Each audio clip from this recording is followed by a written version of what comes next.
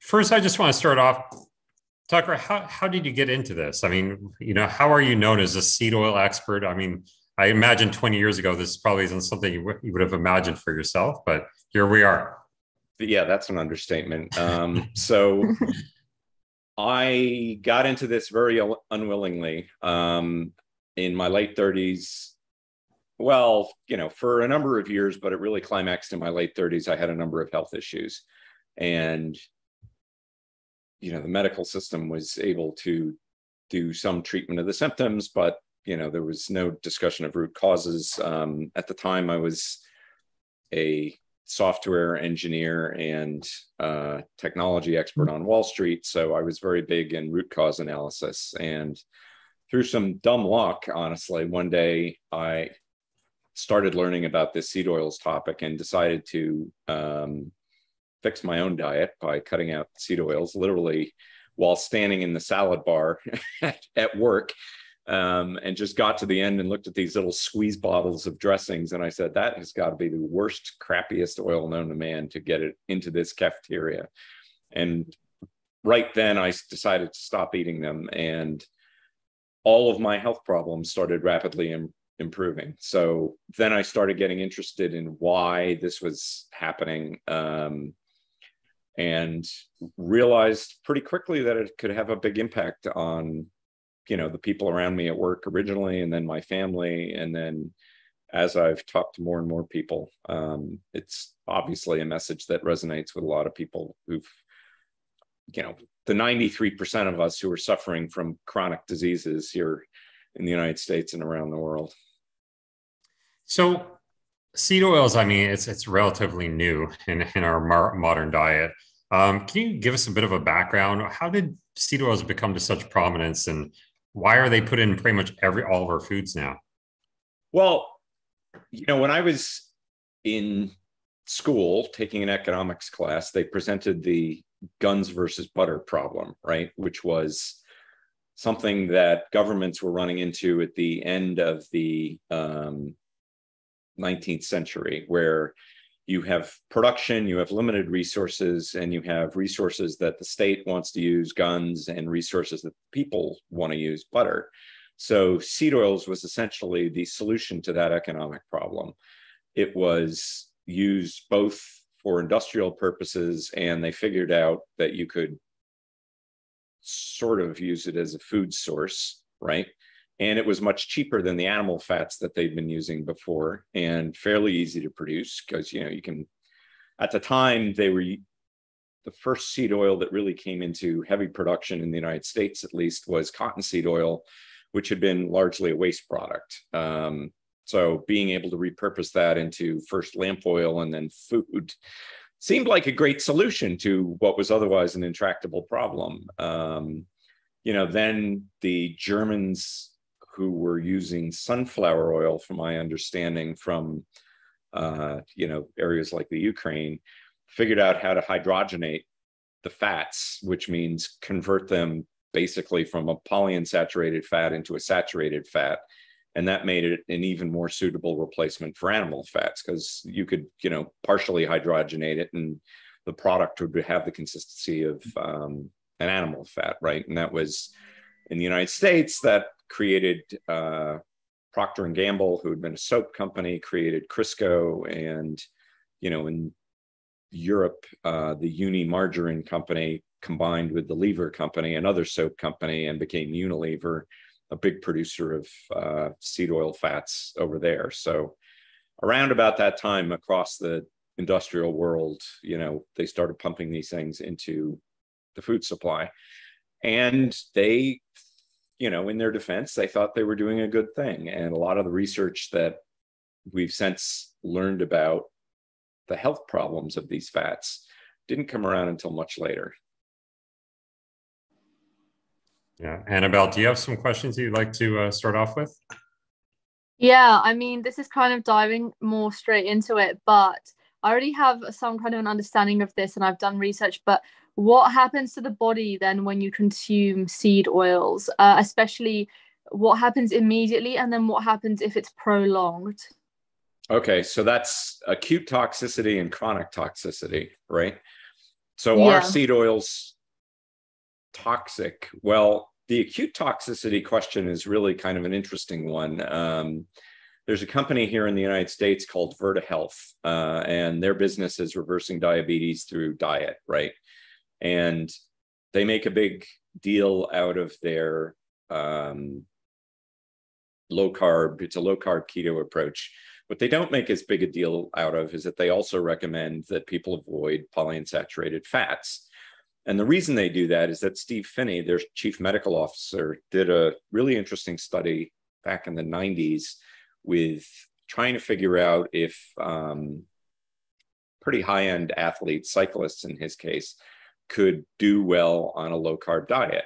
And what he tried feeding them initially, what the dietitian, so you've got this dietitian who's got to come up with this diet with no carbohydrates, and what they decided to use as the primary fat source was mayonnaise. Mayonnaise, is mostly soybean oil in the United States, at least. And it had the interesting effect of causing everybody on all of the subjects in the experiment to get sick, right? They all got nauseous and they couldn't continue with the diet. So Phinney went and experimented on himself and put a nasal tube up his nose and fed himself with different fats. This is a dedicated scientist and doctor. And what he discovered is that when he, because he wanted to eliminate any taste, right, to see if the nausea effect would still happen. So he was on a diet at that point of mostly animal fats. He knew that was fine. He tried olive oil and he tried, I think it was soybean oil up, up this tube, going up his nose and down into his stomach. And what he found was that the soybean oil made him sick. Same thing, nausea. He couldn't tolerate it, whereas the other fats were completely fine. Now, there's a whole range of studies in the literature, including a recent one looking at a ketogenic diet, where they observed that, people on a high polyunsaturated fat ketogenic diet produce more ketones, which is true. They do, and we can get into why that is. But they also all got sick from nausea and didn't want to continue on it, right? So there's good evidence, both from Phinney's self-experimentation and from some other research going all the way back to the 1960s, that people on a high polyunsaturated fat diet get nauseous, right? Nauseous is a symptom, often the first symptom of toxicity. Now, chronic toxicity, when you consume seed oils in excess, it builds up in your body tissue. The fats in your diet pretty much drive the fats that your body is built out of. You are what you eat, more or less. And then over time, the problem is, since these fats are so susceptible to oxidation, they start oxidizing in the various tissues that they are incorporated into. And the products of polyunsaturated fat oxidation are largely toxic. And some of them are extremely toxic, right? They're cytotoxic, they cause cell death, they're genotoxic, they cause, serious DNA damage, they're mutagens, they can cause mutations that can potentially lead to diseases like cancer. So yeah, does that answer your question? That does answer my question. The only thing is, when you say it causes damage in the body, what would happen if somebody grew up for maybe the first 15, 20 years of their life, such as myself, on a standard diet where they were being fed seed oils or food-cooked in seed oils, and then they discovered that it's not good for them, and then converted and started only using animal fats? Is it possible to reverse any of the damage, or is it kind of once you've had it and been exposed to it, the damage is done? That depends, unfortunately, is the answer. I mean, obviously, well, maybe not obviously. There's good evidence that seed oils are involved in cancer. Unfortunately, I've never seen any good evidence that stopping to eat seed oils will, cure a cancer that they were involved in the causation of. But as I said, the fats in the diet control your body composition. So we've seen in animal studies that tissue composition will rapidly follow what dietary fats, but a lot of it depends on the turnover of the cells in the body. So some cells, like skin cells, turnover continuously, right? And when I fixed my diet, I started seeing benefits in my skin rapidly within weeks, right? And then there were other tissues like cartilage. Cartilage rapidly takes up polyunsaturated fats when an organism is young. What we don't have any evidence for is if you reverse that process, are you able to reverse the composition of the cartilage over time? A lot of people who fix their diets report that their arthritis gets better. And so hopefully that's an indication that, you can replace those fats. But, tissues like cartilage and the heart, your heart cells you have for life. So, the composition of your heart cells can change, the fats that are comprised of it change, but if you have damage to it, it's kind of an open question whether you can undo that damage. And a lot of the research, when they talk about this, they talk about irreversible protein damage. I don't necessarily believe that, because I've never seen a study where they're actually fixing the diet and then seeing what happens to the protein damage. So, but in experience, people tend to have a lot of benefits, and a lot of them start off real fast. Some of them take longer. For instance, in my case, it took 4 years for my liver enzymes to normalize.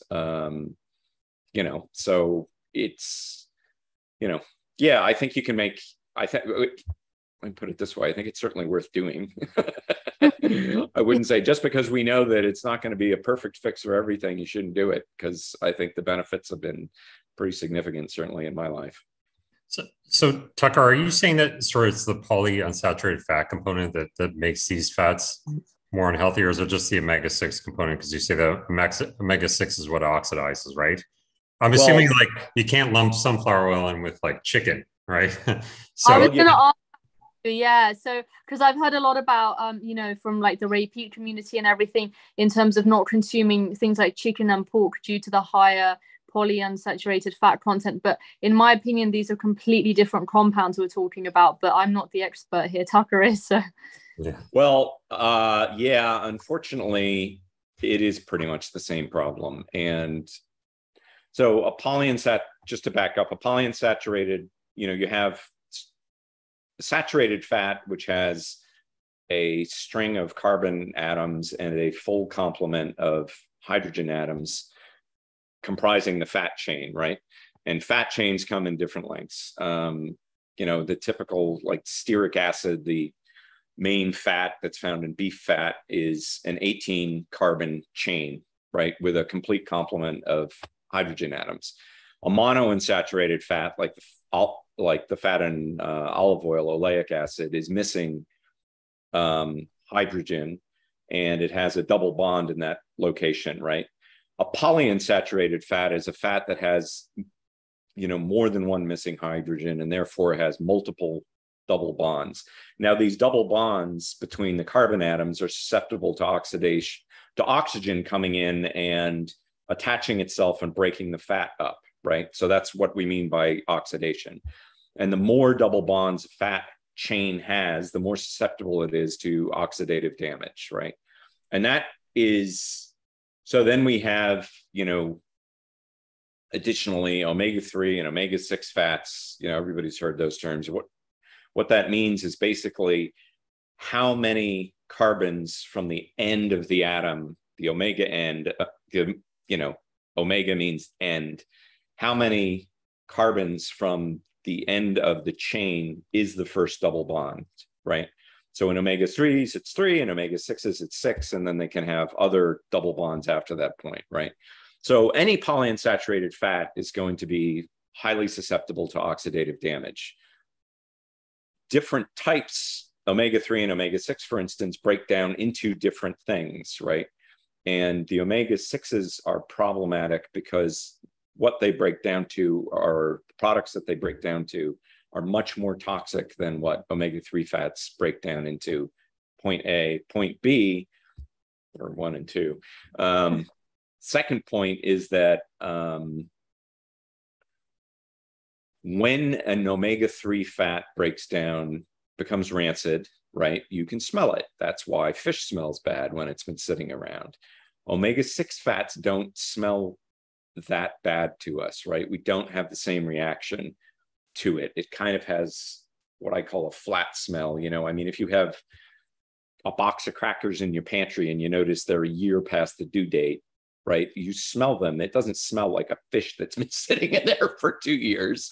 It smells a little flat, a little funny, but not, you know, disgusting.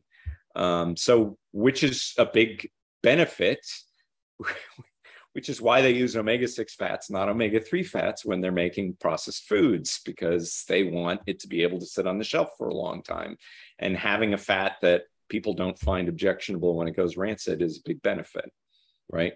So when you have an animal like a chicken or a pig or a person that has a single stomach, and we'll get into that later, as much fat as they consume is going to go into their body tissues, right?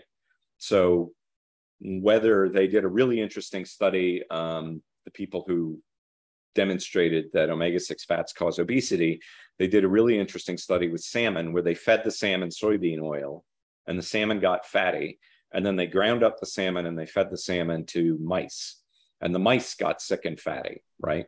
So the fats bioaccumulate up the food chain, right? So one of the signature effects of an omega-6 fat is that it lowers your LDL cholesterol, right? That's why they were originally prescribed by the doctors of the American Heart Association to the entire United States in 1961, is because they thought that LDL cholesterol caused heart disease. And since omega-6 fats lower, you know, since vegetable oils will pretty reliably lower LDL cholesterol, they figured this was a good thing, right? So other sources of omega-6 fats like nuts or pork, for instance, have the same effect, right? Because they contain the same fats and it has the same effect on the body. So yeah, unfortunately, you know, if you're eating chicken or pork that's been fed a lot of grain and a lot of seed oils, which they do to fatten them up, it's going to have the same effect on you as if you'd eaten seed oils directly.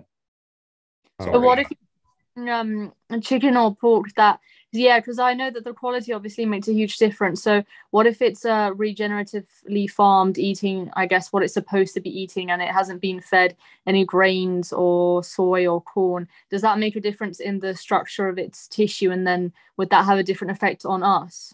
Absolutely.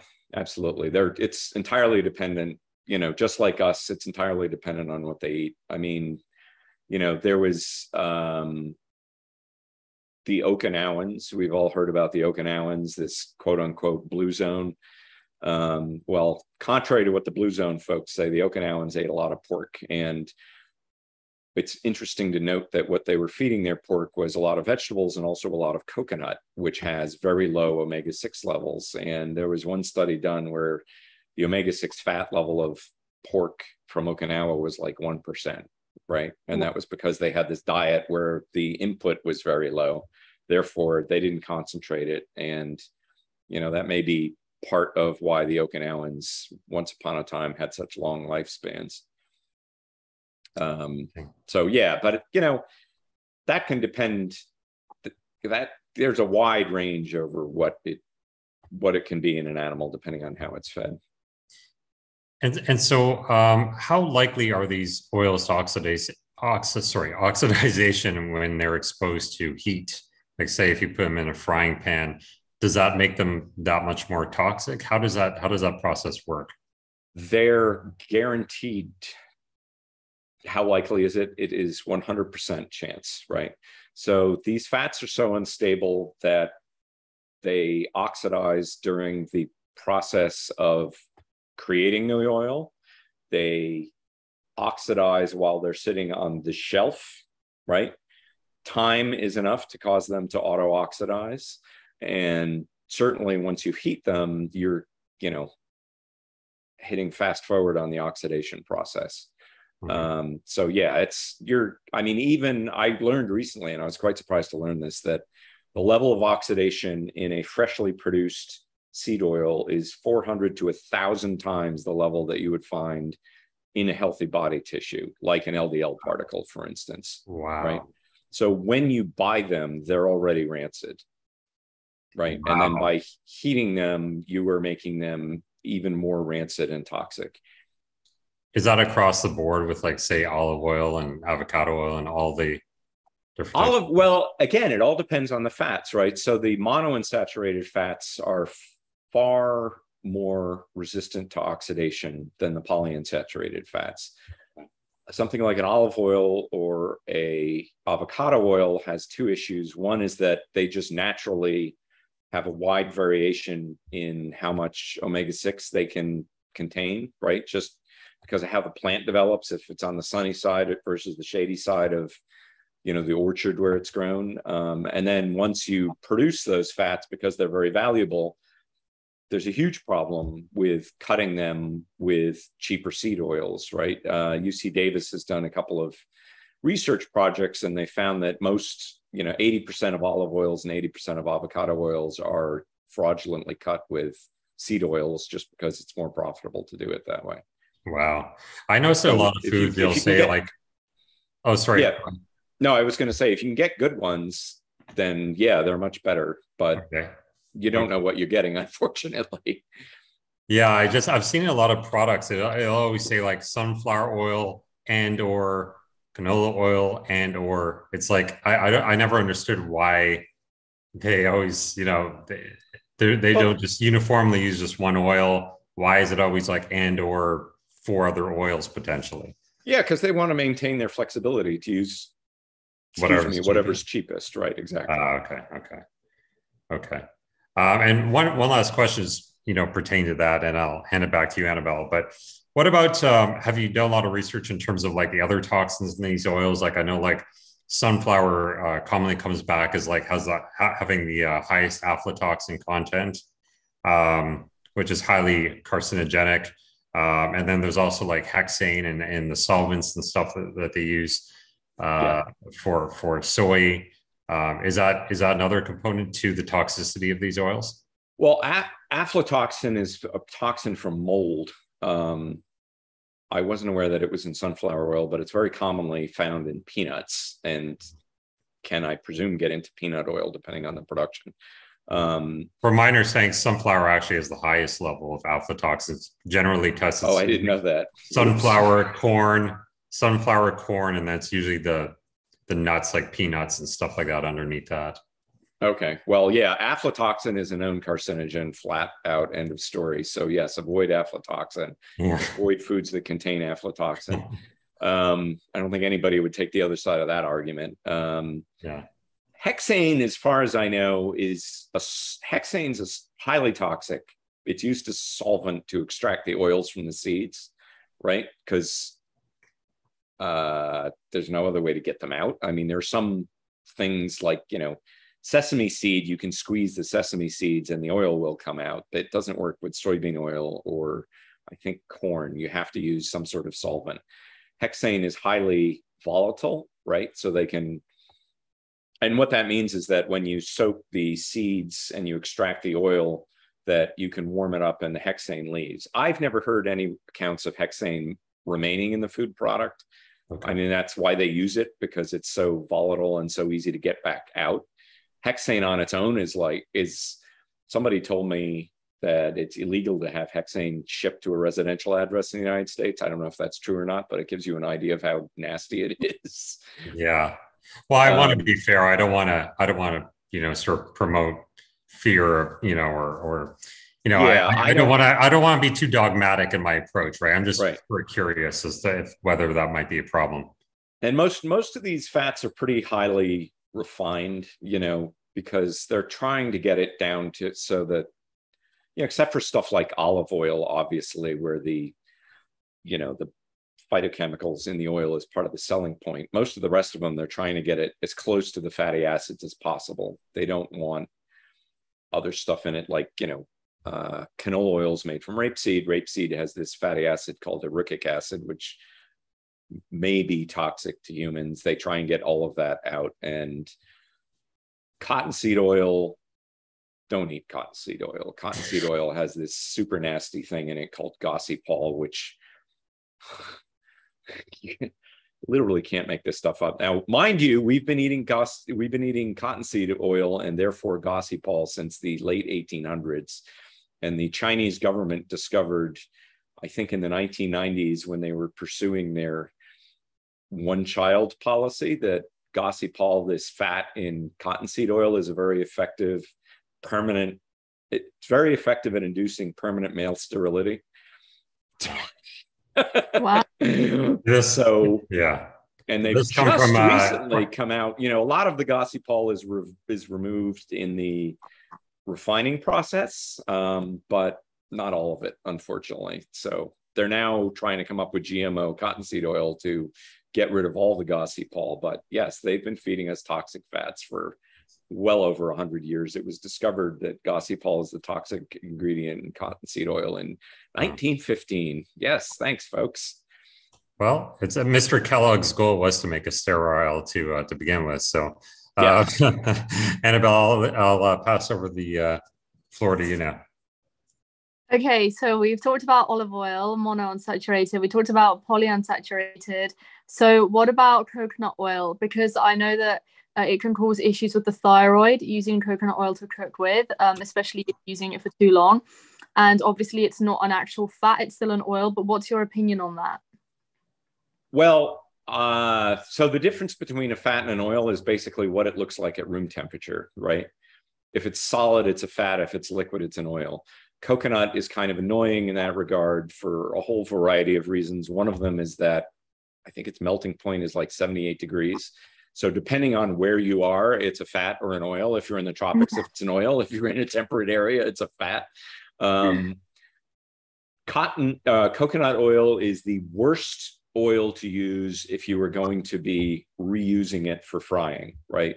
Because coconut oil has very shorter chains, are more susceptible to breaking down into toxins. Any fat can break down into toxins if you heat it enough, right? I mean, that's just the nature of fats. So yes, if you're gonna fry with coconut oil, which I do, you only want to use it once and then toss it out. You don't want to deep fry in it and reuse it like restaurants do. So yeah, if you go to a restaurant and they say, you know, we're using coconut oil in the deep fryer, take a pass on the French fries from that place. You want to see something like beef tallow that's very stable, or even, I mean, I can't imagine, you know, even olive oil is very stable when you cook with it, even though it's mostly monounsaturated fats. So yeah, coconut oil is, you know, a healthy fat. It's a little bit different from, you know, if you go look in the botany stuff, is coconut seed, right? We make this distinction between seed oils like soybean oil and corn oil and rice bran oil, and fruit oils like avocado and olive. Coconut, if you go ask a botanist or read, you know, about this on Google, they argue back and forth about whether it's a seed or a fruit. So it's kind of the annoying seed oil because it's not an easy category, but it is, I would say, generally a healthy seed oil. And there are populations that have been eating that eat a lot of coconut oil, and they don't have, like the Catawbans, who are famously free of heart disease and diabetes and obesity. And they, you know, their main fats come from coconut and from fish. So yeah, I would say it's definitely healthy. Just don't reuse it. I hadn't heard that bit about thyroid, by the way, but yeah, it's not ideal in the long term. It can impact the thyroid. I'm not quite sure exactly are what you getting this from the Ray Peat community? No, Okay. not from that. But so aside from coconut oil, what else do you use to cook with? Mostly butter. Butter. Pastured butter. I prefer the taste of butter, honestly. I've used beef tallow. Okay. When I started this experiment, I had 2 young daughters, and they didn't like beef tallow because it sticks to the top of your mouth. They much preferred butter. So, you know, trying to convince them to eat this way. I mean, beef tallow, I would use it to deep fry, and, you know, we would make empanadas, which is this Latin American treat in the deep frying it in beef tallow, and it was unbelievably good. Wow. You know, so yeah, it has its place. It's got a very distinctive beefy taste. So it sort of depends on the dish that you're using, whether or not you're going to use beef tallow, in my opinion. But for like eggs, I use butter. And for sauteing vegetables, I generally use butter. Okay, so sorry, Scott. No, go ahead. Okay, so to minimize the toxic burden, because you said that all fats can produce toxins or break down into toxins if heated at a high enough temperature, if heated enough. What would be the most ideal thing to do? Because obviously a lot of people who watch this channel and who follow Scott are in the carnivore space. And so obviously using beef fat, using things like lard is very popular. People eat pork, chicken, fish, they use butter, all of these things. So what would you recommend? Because for example, I render down beef fat and then I use that to cook with, but I try and render it down on a low temperature and then I only use it once. I never reheat it. So what would be your recommendations for making, I guess, your cooking the safest in terms of the fat toxins? Well, beef tallow you could definitely reuse. What I used to do is pour it through a paper towel to filter out whatever food particles in it. I mean, assuming you're deep frying, it's not really practical to reuse it if you're just like sauteing with it. Beef fat is very stable. I mean, that's why McDonald's back in the good old days before the vegans got to them used to use beef tallow for their French fries.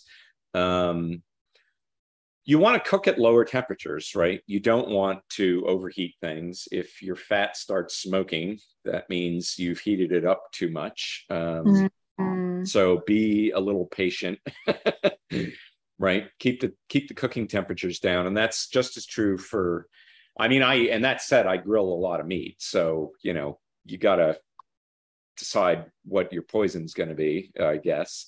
But, you know, again, you try and not overcook things. You don't want to char things. You don't want, you know, your fats to be smoking. And, I mean, cooking, this is one of the more, cooking oil is a known carcinogen when you're using it for frying. So, you know, it's not like a hypothetical damage here. The leading cause of lung cancer in women is frying with cooking oils. So, you know, it's definitely not a hypothetical issue. But yeah, so you want to keep it down. You want to use more stable fats. You want to avoid, obviously, the polyunsaturated fats. And, you know, be a little patient when you're making your food.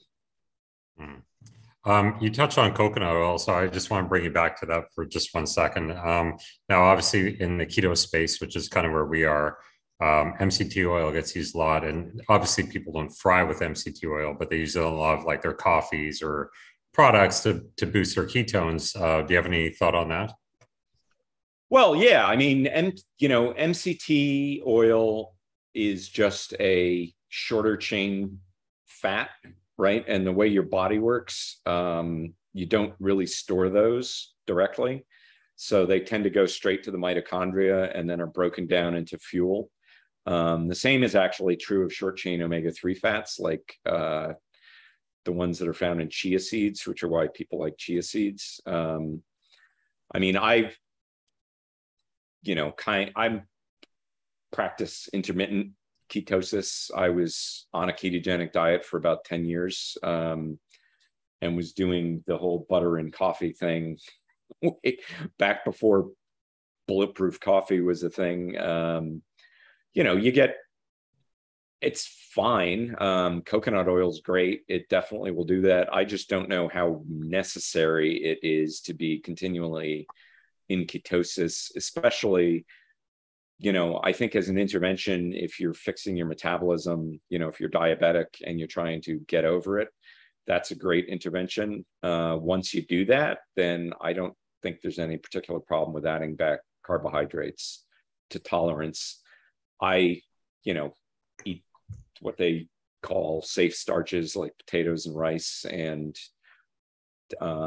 similar flours that don't come from grains. And I just find that if I eat too much of it, I feel crappy. So, you know, I kind of put a limit on it.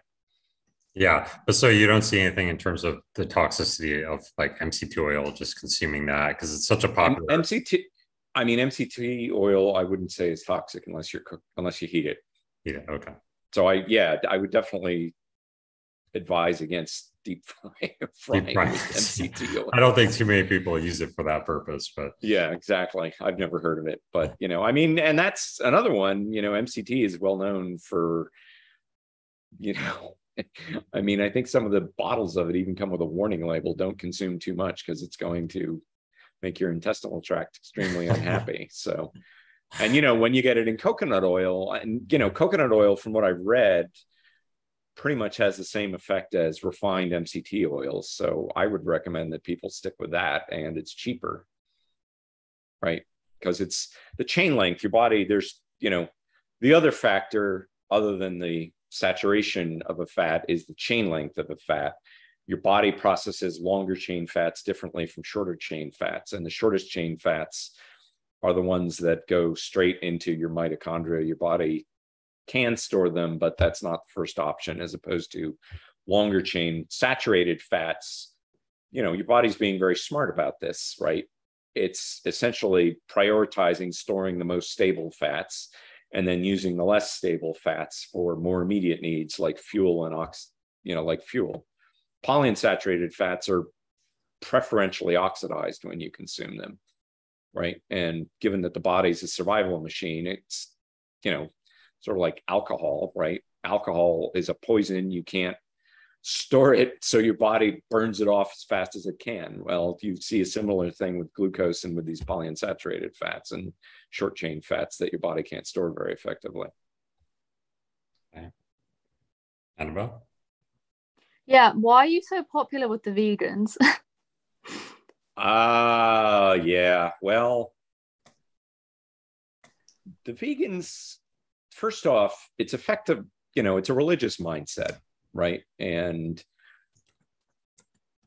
I mean, look, I've known a couple of vegans who base their diet off monounsaturated fats.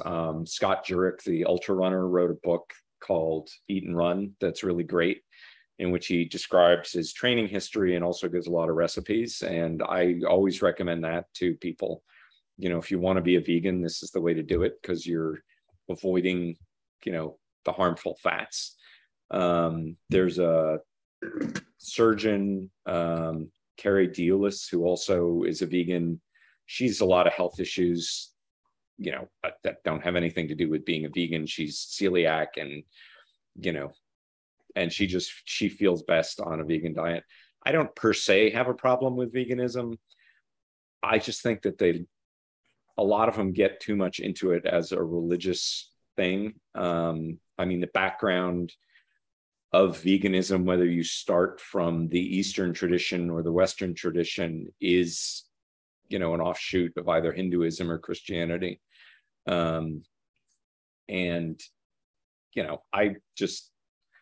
I'm religious myself, but I'm scientific enough to go say, okay, there are issues with this. I mean, I shared an office, I've mentioned in some other podcasts, with a Jain, who are the oldest vegetarian community on earth.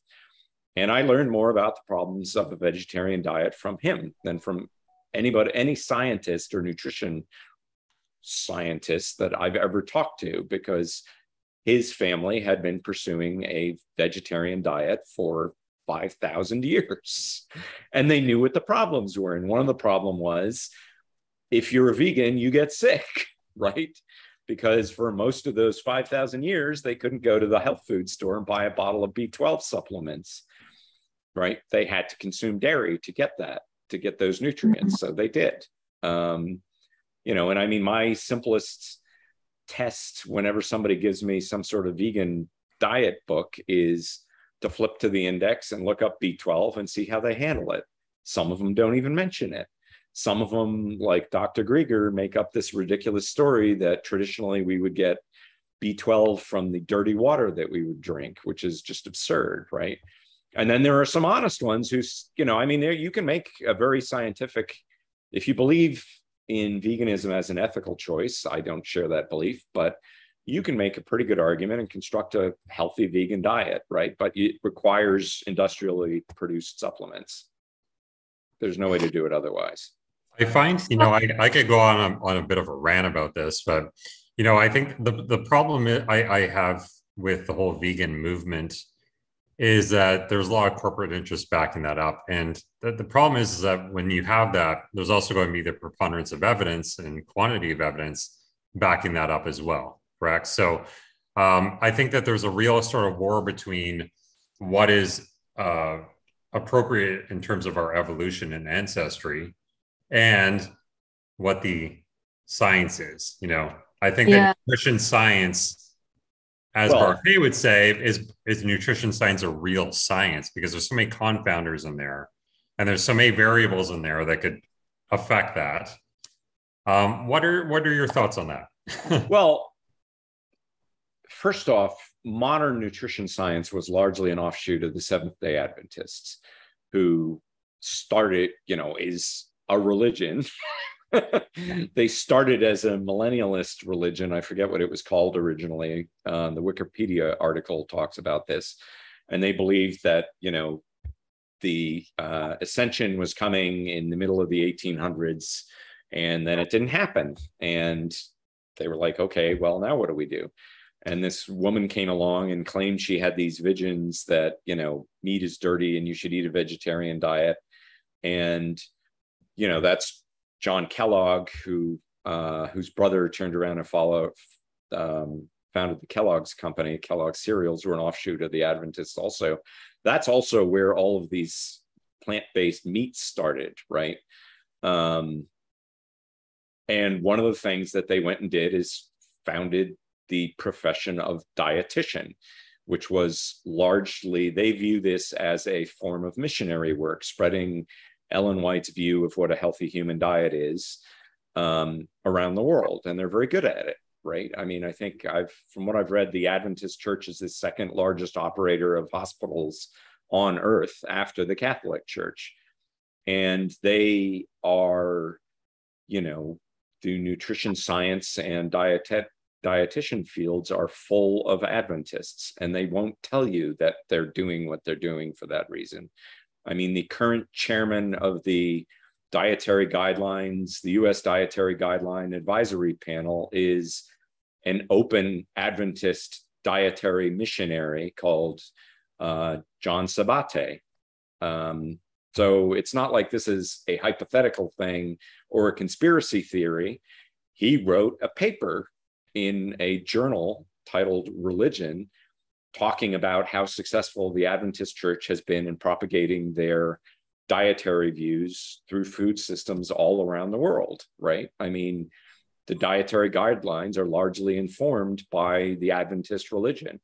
And as far as the alleged corporatist influence goes, I'm all in favor of it.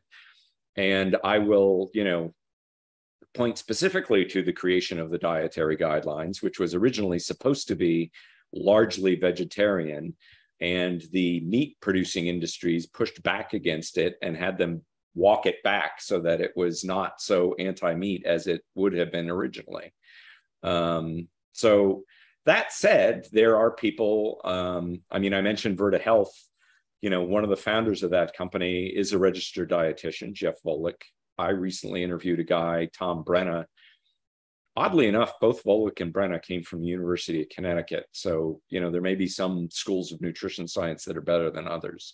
Who, Brenna takes a very scientific, objective look at things. He's very anti-seed oils as a result.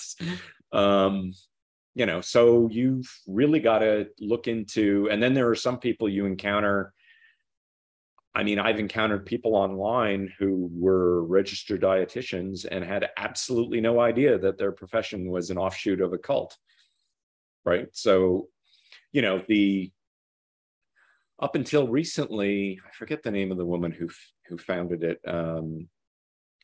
but up until recently, the dietitian profession had a dinner every year in her name, celebrating her impact on the profession. And when people like me started pointing out the bias inherent in that, they changed the name of their dinner, right? So it's no longer in memoriam of the founder of their profession. They just say it's for the best. It's Lena Cooper is the woman's name. So the Academy of Dietitians would have the Lena Cooper dinner every year, and they would, celebrate how this cultist, who was an acolyte of and worked with John Kellogg, founded this profession, right? But they're not honest about this. It would be, and if they were honest about us, would doctors, why should a doctor recommend a dietitian, right?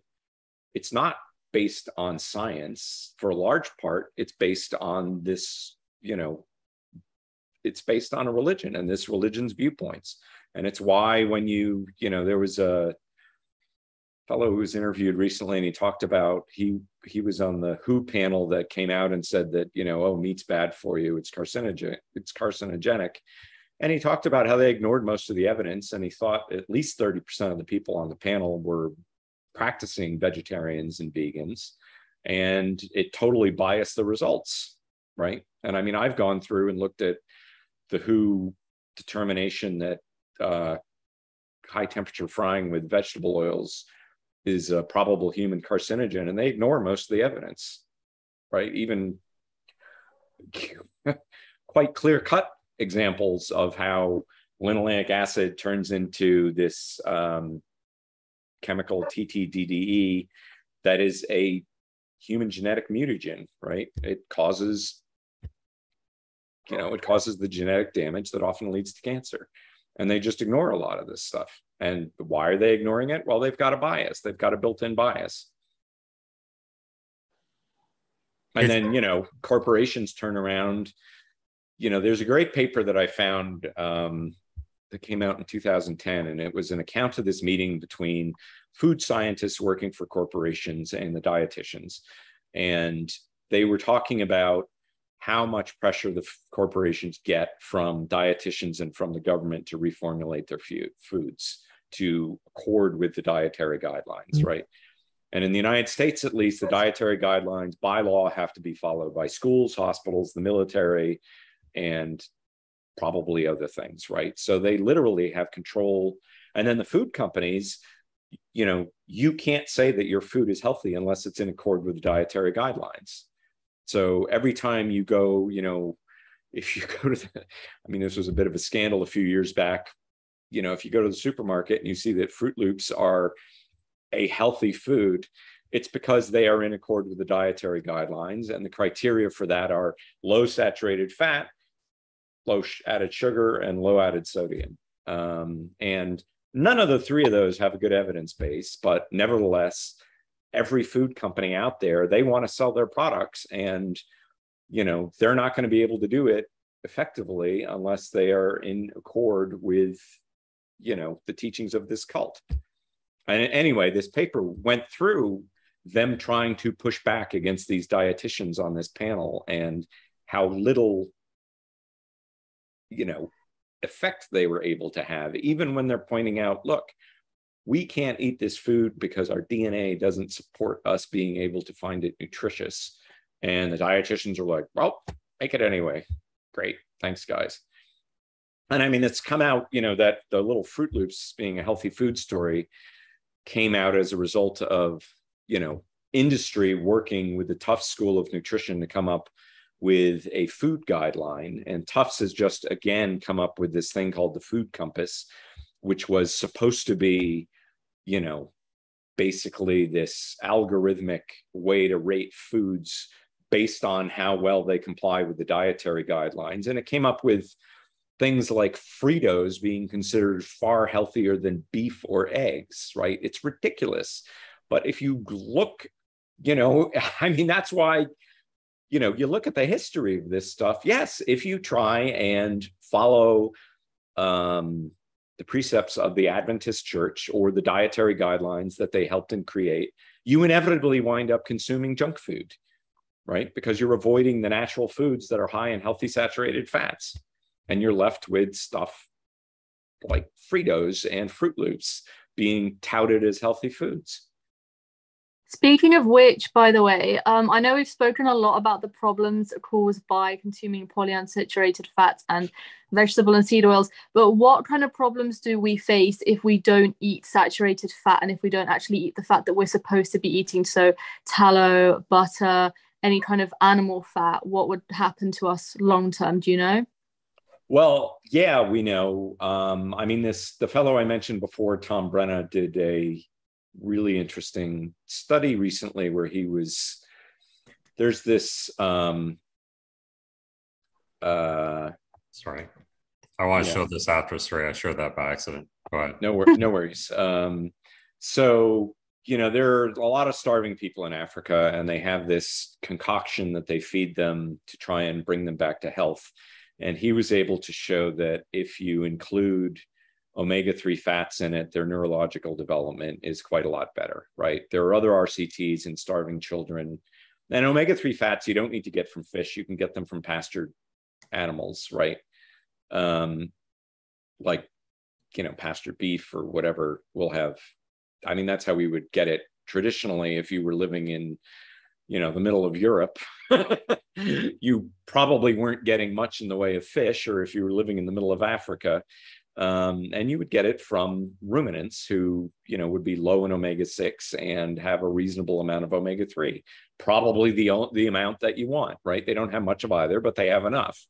There are other, studies looking at RCTs in human children coming out of starving children in Africa where, they're starving because they're on a plant-based high carb diet, right? So how do you fix that? They tried adding milk and adding meat. And, the kids who got some milk did better. The kids who did best did best. So yeah, it causes issues in neurological development of the eyes. The eyes are highly dependent on omega-3 fats. And, the only source of long chain omega-3 fats, which are the most effective way to get them, are animal products, period, end of story. So I know that we've already spoken about this, but I didn't actually ask you earlier. This is just a very quick question. So would pasture raised animals, all of them, including things like chicken raised properly and pork and ducks, any kind of animal raised properly on pasture, would they all have omega-3, or is it just ruminants? No, they're all going to have some omega-3. They're all going to have it. Okay. And dairy, is that high in omega-3 as well, if it's properly done? Again, pastured dairy is going to have more, because even ruminants, because of how they digest, right? They run food through bacteria, and then they're effectively eating the bacteria. The bacteria are very good at converting linoleic acid into other things, because in part, linoleic acid is toxic to a lot of bacteria. So they wind up, if you look at the effects of grain feeding on cows, for instance, if you feed them too much, it kills them. So even when they're fattening it up, they don't feed them too much. But also, the difference in the fatty acids between a pastured, a grass-fed cow and a grain-finished cow is not all that big. They do have a little more omega-6 and a little less omega-3, but the total amounts are not all that huge. So, if people can't afford grass-fed meat, then I just say, look, eat the grain-finished stuff, and just make sure you eat some fish once in a while so you get sufficient omega-3s. I recommend against fish oil consumption because of the oxidization of it, or the oxidization of it, and also the most effective way, and this was something I talked with Tom Brenna about when I interviewed him on my podcast. The most effective way to get omega-3 fats from your food into your brain and your eyes is as a phospholipid, right? And not a triglyceride. It's more readily conveyed into the brain. Fish oil, it's just the triglycerides. So, if you eat fish, you're getting it in the natural form that your body conveys into the tissues that need it more effectively. Okay. I just want to bring up, so I was sharing the screen there for a second. So a lot of debates I've seen, coming from maybe more so the vegan side, they have one smoking gun study that they always bring up. And I saw that in your debate with Matthew Nagra that he brought this study up as well, which always seems to be their go-to study. But there's one thing that people always seem to fail. So I looked at the study myself. And there was actually a review of this study showing how crap it was. But this isn't even a study; it's just a consensus. It's ridiculous. But coming from the European Atherosclerosis Society. But before you continue, Tucker, I just want to show my point here. If anyone had any interest in looking at the conflicts of interest of these studies, this is probably the most ridiculous. Sorry, I should have just gone at the beginning there. Funding of the study is I've never seen so many conflicts of interest coming from companies. I mean, look at it; just goes a mile long. Yeah, it's every pharmaceutical company known to man that promotes these statins. And, a lot of these companies like Bayer owns Monsanto. And I mean, it's absolutely ridiculous. So I just wanted to point that out. So this is a study that I actually love. And the reason I love it is that they wrote another one. They wrote a follow-up in 2020 that looks at the mechanisms behind this, right? And that's my favorite study. And that is one that Matt and I both cited in that debate. Matt didn't read it closely enough to realize what he was doing, but they list the steps of atherosclerosis. And the first step is the oxidation of the LDL particle, which is required for atherosclerosis to progress.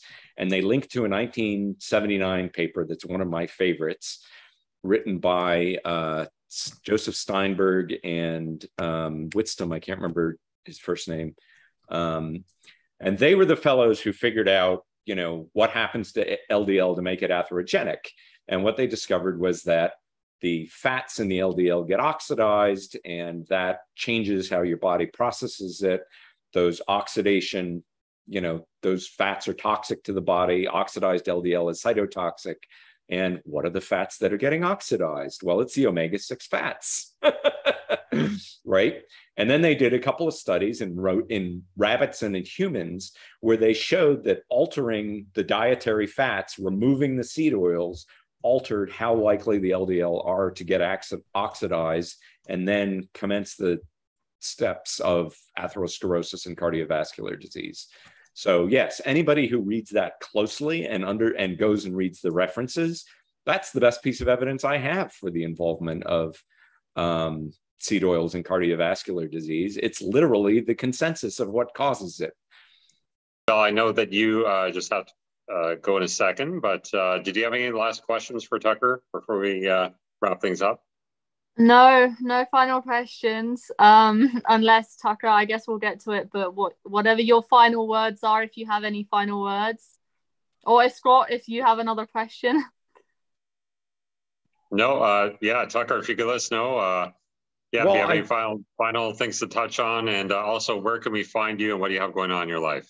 Okay, well, I think we live in a world where everybody is getting sick. 93% of the United States is considered to be metabolically unhealthy. This is a new situation in human history, right? And the best explanation we have for it at the moment is this consumption of omega-6 this excess consumption of omega-6 polyunsaturated fats via seed oils. And I think fixing your health by getting them out of your diet is the single most effective thing that you can do to improve your health from the obesity perspective, from the diabetes perspective, the cardiovascular disease perspective. And it's, I have to say it has to be seen to be believed. I mean, I converted people in my office when I fixed my diet based on what they saw happen to me over a couple of months. And if you doubt it, try it. It's pretty easy. It's a little inconvenient, but the health benefits can just be astonishing. And there's an enormous amount of research to back it up. So, it's well in line with a scientific approach to nutrition. I've got a blog, yelling-stop.blogspot.com. I've got a YouTube channel, search for Tucker Goodrich, and I'm very active on Twitter. Again, my handle's Tucker Goodrich, and I've been working with a company called Zero Acre Farms to help get this information out through their website. So if you search for them and look for their blog, a lot of the research that I've been working on over the last year and change is going through that avenue. So, it's out there. There's a lot of research out there. There's a lot of reading you can do if you want to. And I think anybody who looks at it objectively will be convinced.